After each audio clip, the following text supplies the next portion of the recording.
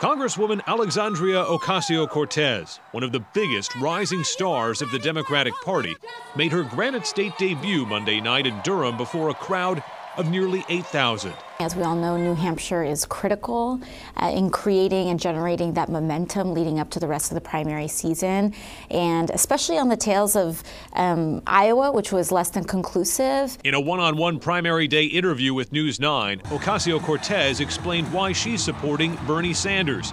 The Congresswoman's endorsement last year gave the Vermont senator a bounce at a crucial point in the race and provided a strong link to a new generation of voters. I think his values really speak to the reality and the values of not just young people, but people all across the country.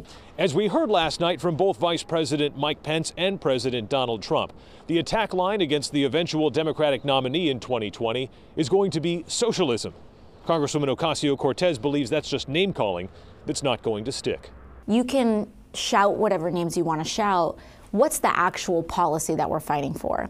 And the actual policy agenda is Medicare for all, tuition-free public colleges and universities, a living wage, and frankly, Republicans have been calling common sense policies socialism since Franklin Delano Roosevelt. In Manchester, Adam Sexton, WMUR News 9.